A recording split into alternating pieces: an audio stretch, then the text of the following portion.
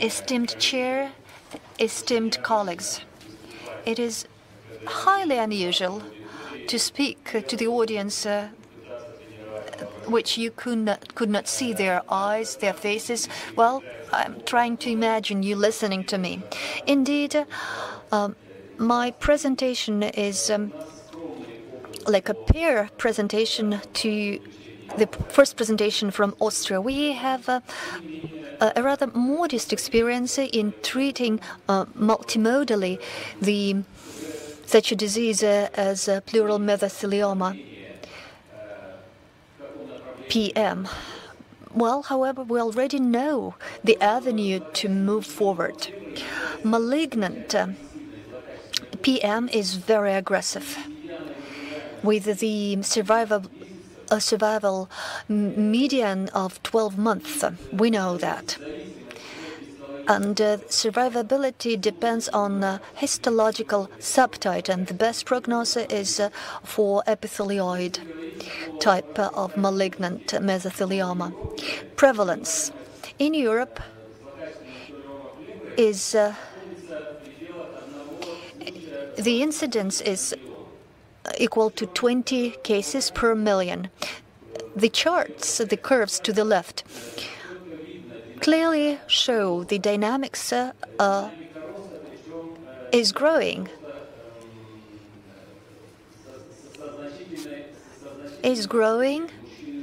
And there is a great gap for female and male dynamics. The dynamics in St. Petersburg is to the right, 21 cases of mesothelioma, 1993 to 1997. However, 1998 to 2001, 53 cases registered. As our chair already said, that there is no the growth we expect, but again, it takes 20 to 50 years for the disease development.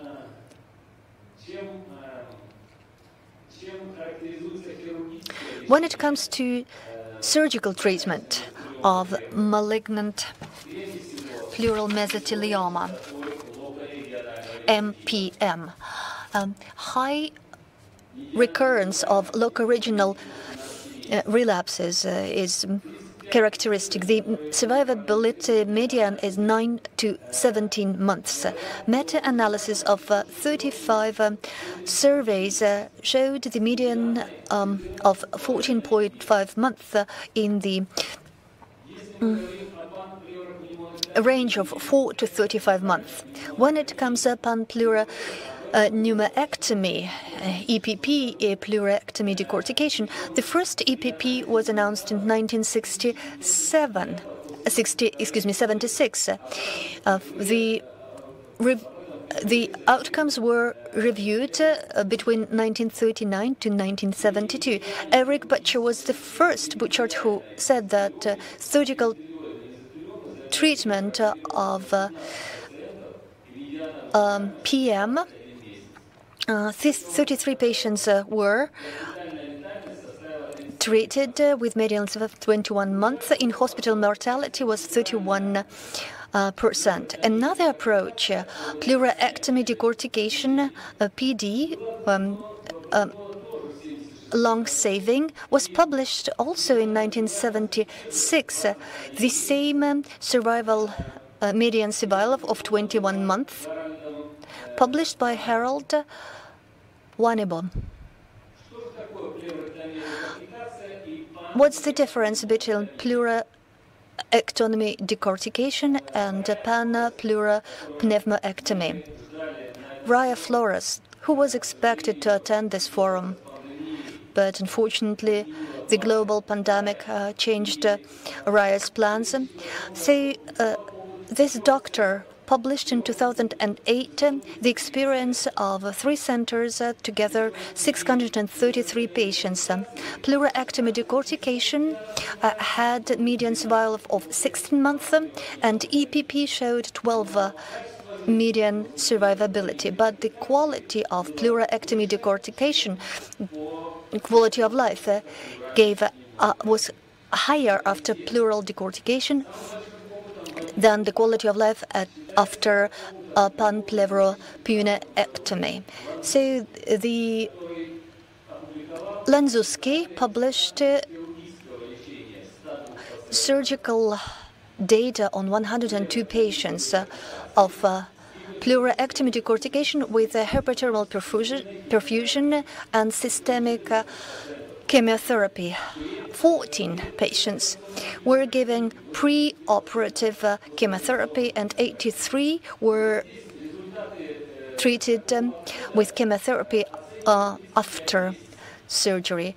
So the median survival was 35 months. Coming back to the previous slide, when Eric Butchert in 1976 reviewed the surgical outcomes since 1939, 10 patients were excluded after the very accurate morphological studies because their tumors were recognized as benign. Taioli's data published meta-analysis in 2014. Mortality at P/D has 1.7% and 4.5% of survivability mortality after EPP. Two-year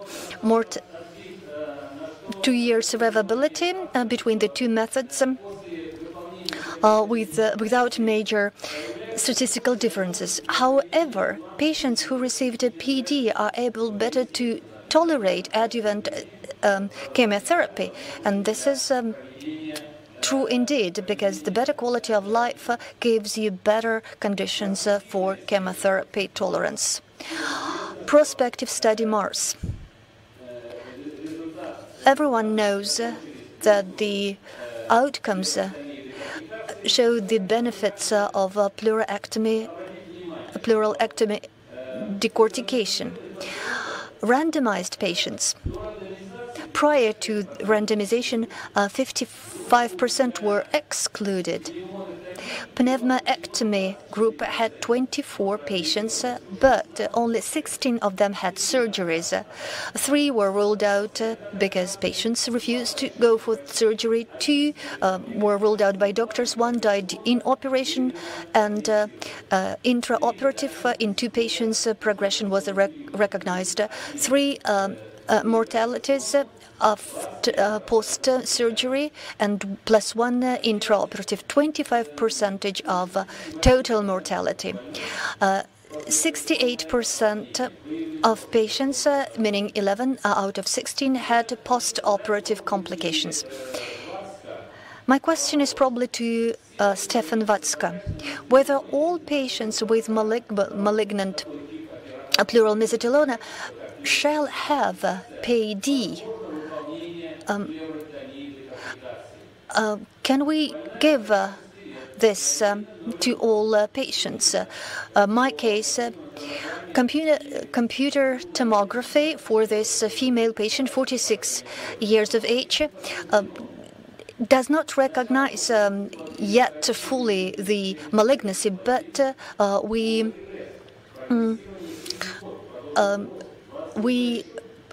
confirmed it otherwise. We saw the progression in July 2019, and then 2 cycles of paramesis, and then in November we delivered PD. Another patient, 49 years of age, the tumor was progressing while 6 cycles of DC was given, and then 6 cycles of GM plus carboplatin because the tumor progressing, and there was only way to do to save these patients by delivering EPP. Our experience of 57 patients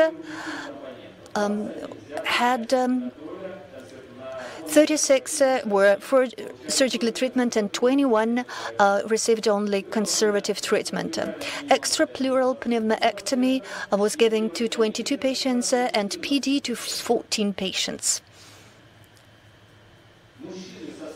Males. were in minority, though, according to the epidemiological data, it's more a male disease than a female disease. But in our experience, we had less males operated than females. To the right, 58% lesions. Pan-pleurectomy was in 61% of cases. Pleurectomy decortication in 33% of cases, and lobectomy plus PD for 2 patients, which is 6%. Our approach to surgeries. We have 2 access points in the 4th interrib and in the 8th interrib, because if you do it in segment 5 and then 6 and 7, you cannot do a full cytoreduction in costodiaphragmal sinus. Of bone diaphragmal sinus, and it shows that in the 8th interrib space you can do the full resection of bone and bone diaphragmal sinus. Combined resections. When we removed the malignant mesothelioma with unblocked resection of the chest wall, 7 patients. 4 patients with prosthesis of diaphragm. We believe that resection of diaphragm with a prosthesis is a forced measure, and it's only used if all the layers of diaphragm are invased. Pericardium resection, well, in fact, 86% is the urgent intervention, because the malignant mesothelioma invases into the pericardium, and optimum cytoreduction is impossible without a pericardium resection.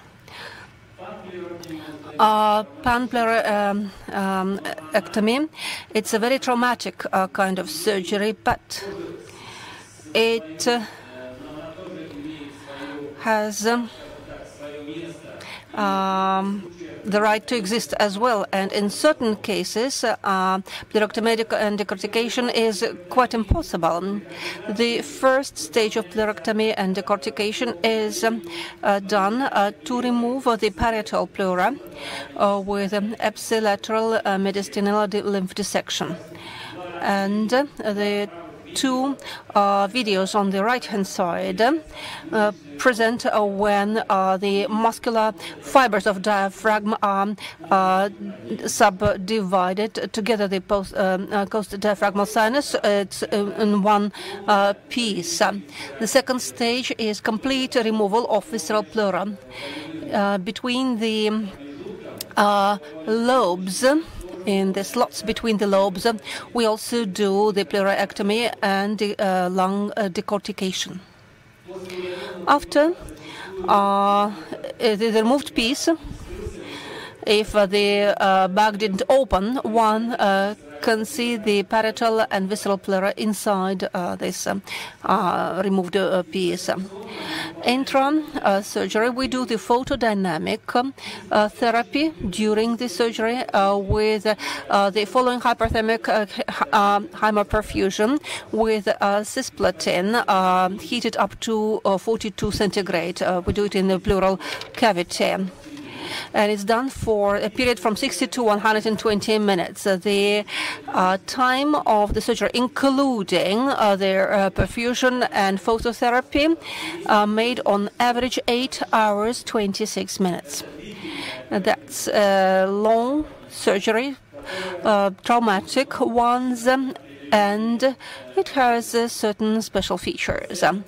The patient, aged 39, female, after pleurectomy and decortication, that's her condition 15 months later. So a year and a half has passed, but there are no signs of progressing, and the CT made on the 10th of April of the year 18, that's before, and to the right is after 15 months. Well, The lay surgeon or radiologist may even see no pathology at all. Let me show you once again. That's 15 months after PED. It's a very sensitive surgery, traumatic, long one, but it has its benefits, radiology benefits as well. This patient, for example, came to us because she wanted to have a child at the age of 39. She was young. But after chemotherapy and after the radiotherapy, we asked her to stay to follow up. We shall follow her up, wait and see for a while. Results, complications, 61%. What kind of complications? 21% is atrium fibrillations. That's what happened after pleuronectomy. Pneumonia, 19%. Anemia that required some blood transfusion with erythrocytes, 9%. Bad sutures of bronchostump. Residual ones is 5.5%. Helothorax is one patient, 2.7%. After surgery, mortality or lethality. One was pneumonia. The second was bad sutures on bronchi stump, and epioma of pleural was developed. That's 5.5%. Remote results, 14 patients from all of them are still alive. After the combined approach, the survival median is 24 months in comparison with 10 months after the systemic therapy. In fact, the survival is twice as long if you compare with simply chemotherapy. Non-recurrence survival median is 13 months in comparison with 7.5 months. After conservative treatment, it's clear that in two cases, before the surgery we had the epithelial type, but after the surgery we found out that it's biphase together with sarcomatoid. Hence the results are different. Epithelial type provides much better survival. Results: no chemotherapy, neither chemotherapy after surgery nor the radiotherapy after the surgery. After the radiotherapy, there's a certain tendency for better results, but it's not statistically significant. Perhaps this is explained by a small number of patients that have had such a treatment so far.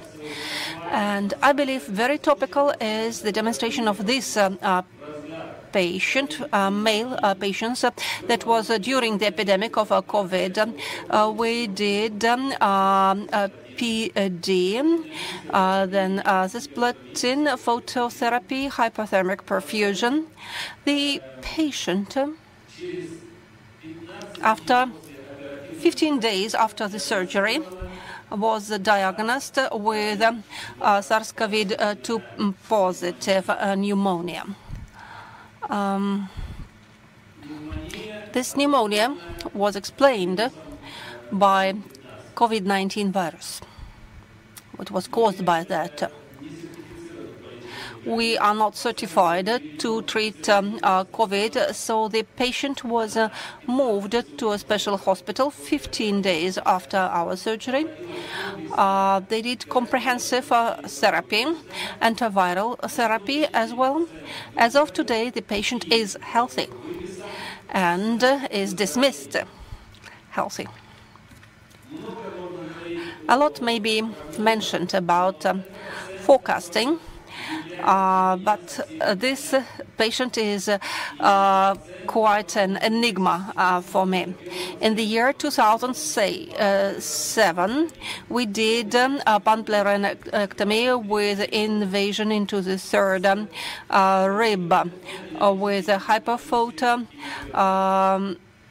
and hyperthermal perfusion. 128 months of non-recurrence survival, 11 years, no progression. In 11 years, the patient had a recurrence in the sinus of a left hemithorax. The recurrence is identical to the primary tumor. It's same. So we removed with the block resection of chest, a wall with diaphragm resection. Now patient is having immunotherapy. But in 11, it took 11 years for the recurrence of a PM to take place. The present-day knowledge about MPM, I would describe it as follows. If we plan comprehensive treatment, including surgery of MPM, one should prefer the epithelioid type of MPM, use the two thoracotomic axis. If there is a technical possibility, it's better to do PD. And in future, one should keep searching for the predictive molecular biological factors that would testify more precisely the good forecast for patients with MPM. And one should search for new schemes of combined or comprehensive treatment. Thanks a lot for the attention.